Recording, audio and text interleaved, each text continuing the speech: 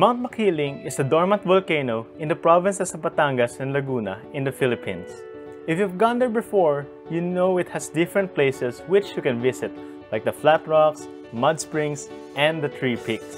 Following the Maria Makiling Trail, which is divided into 30 checkpoints or stations, today we'll be hiking up to the Agila Base, which is found on Station 11.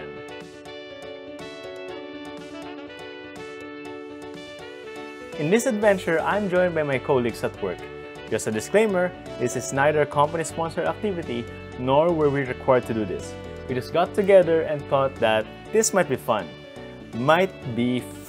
Now going to this hike, I was expecting to see unique plants or animals, but I'm not actually expecting much considering the fact that the trail that we'll be walking on is a paved road. In my opinion, you'll normally see the uniqueness of nature when you venture beyond the human touch. But I'm open to surprises. After registering and paying the entrance fee at the trail entry point at Station 1, we began our journey to conquer the paved road.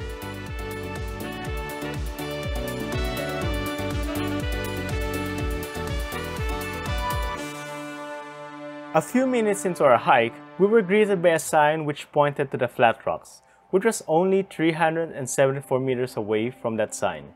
Looks easy, so we decided to take that route thinking that it was going to be just a short detour, a side quest. But oh my gosh, that side quest was harder than the main quest. So much for the paved road.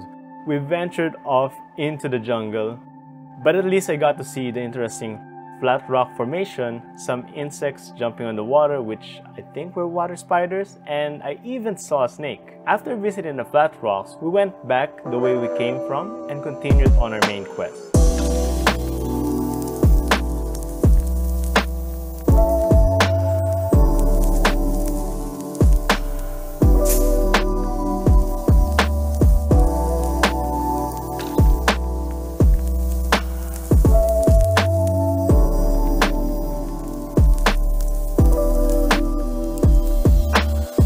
Following the main road, we came across some special areas like the mahogany plantation, a permanent biodiversity monitoring area, and some permanent field laboratory areas. I think throughout this hike, we passed through like 3 PFLAs. Now, what do scientists or other people use these areas for? I actually have no idea. But my guess best would be that these areas are used as an observation and research site to gather information about the ecosystem on Mount Makiling.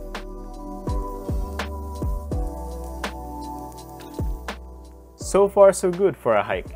It's been pretty peaceful so far except for that flat rock side quest, but the distances between each station have been pretty reasonable and consistent so far. But then we reached Station 4, and what do you mean 999.2 meters? It's almost double the distance from Station 3 to 4, and you also could have moved the sign by 0.8 meters so you'll have a full kilometer. What the heck, bro? Why is the next station so far away? I don't get it, man. Or at least that's how we were feeling when we saw the sign at Station 4. But we didn't, or rather, we couldn't complain much since we're just there to hike anyway. So we just continued.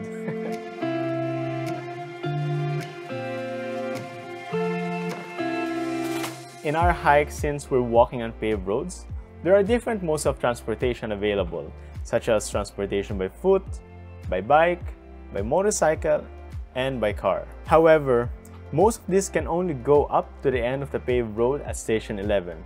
From there onwards, hikers will need to proceed on foot. Now, if you're planning to hike at Mount Makiling, just like us, and are worried that it's just a long road with lots of trees and no refreshments, don't worry. The whole hike is not just roads and trees all the way. Well, most of it is. But on some stations, there are actually some sari-sari stores where you could buy some foods and drinks from while taking a break. Talk about convenience!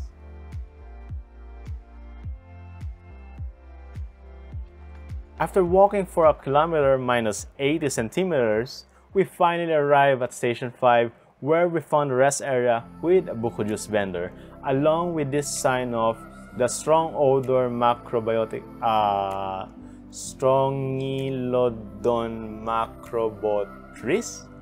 Oh, it's also called a jade vine. Tayabak. I'm not sure if I've seen this plant before in my life, so it could have been my first time seeing one in person that day. Except that I don't know what to look for, and most plants look very similar to me, so I might have seen one during our hike? I don't know. Anyway, look at this increase in elevation at Station 5. We don't actually see how much the elevation changes while walking, but we do feel them. If there's no change in elevation, like if you made me walk for 5 kilometers straight under the shade of trees, then I'd have no problem. But since this is a hike and the elevation increases as you go further on, I was getting tired at this point. I've said previously that there are sari-sari stores at specific stations. In the 7th station, there are a few of these stores beside each other, so we took the opportunity to take a break.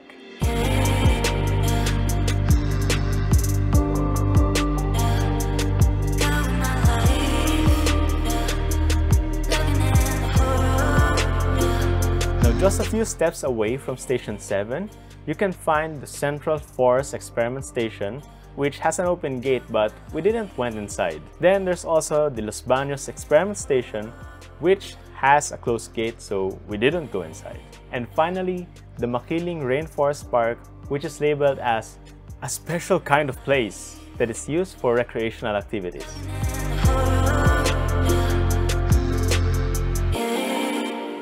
Moving along, we heard this ear-piercing sound which we were not sure which species of insect this came from.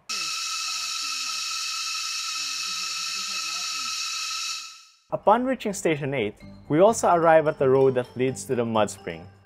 But we didn't go to the mud spring because we've had enough of the side quest like the one going to the flat rocks, and the majority of us were just too tired to go on a 692-meter trail and back just to see something that we wouldn't be able to come close to.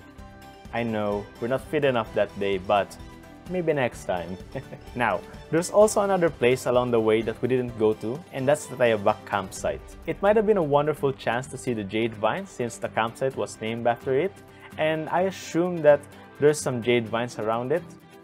But when I look at the direction of the campsite and found that there's no shade, especially in this weather, no, it's a no for me, Chief. This isn't the time for me to barbecue myself under the sun. But you know what time is it? It's time to remind you guys to drink water. Keep yourself hydrated. Always drink clean water. Drink now.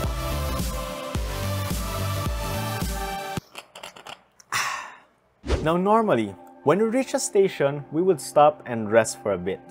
But when we reached Station 9, we didn't. Cause it's just too darn hot under direct sunlight, so we immediately went back to the shadow. I meant shade. We went back to the shade. But before doing so, we saw that the next station was about 900 meters away. This is like Station 4 all over again. Along the way, it's also interesting to see unique types of seeds that I normally don't see in the city. I found some seeds that have wings and can glide, and another set of seeds that spin in midair. Just imagine strong gusts of wind picking up these seeds and placing them somewhere far away, and over time they will grow into huge trees, and the forest will expand, and we will live happily and cooler after. Oh my gosh, I miss seeing trees in the city.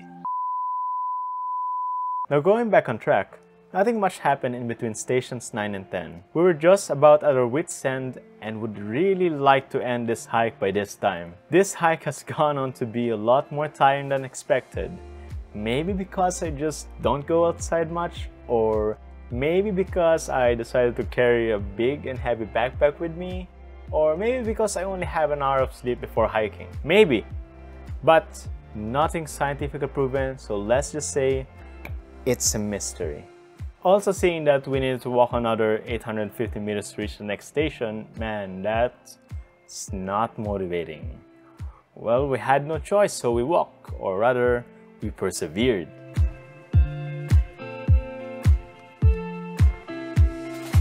The hike was nearing its end, and oh, by the way, remember that jade vine that I wanted to see so bad? I actually managed to finally find some of its flowers along the way, but they were just on the road among the fallen leaves, and I looked around but couldn't find where they actually came from, which was kinda weird. But you know what's not weird? Reaching our destination, yes! After looking up upon finding the jade vine flower, our goal is now within sight. I knew that flower was a sign, you know, I'd even call it fate. After 4 hours of hiking, which actually should have been just 1.5 hours, we had finally reached Agila Base at Station 11. Fun fact, we were told that some Agila or eagles actually visit the place sometimes, so maybe that's the reason why it's called Agila Base. It would be nice to stay there for a while and eat, but it's already lunchtime when we arrive and my companions have some specific cravings. Not to mention that it's also would have been a very hot journey going back down due to the sizzling Philippine summer. That, and since we were already very tired, we decided to just habal our way down. And with that, our Mount Makiling hike to Agila Base is a mission accomplished. Thanks for watching. If you like this video, give it a thumbs up. If you want more videos like this, please subscribe. And I'll see you guys next time. Bye!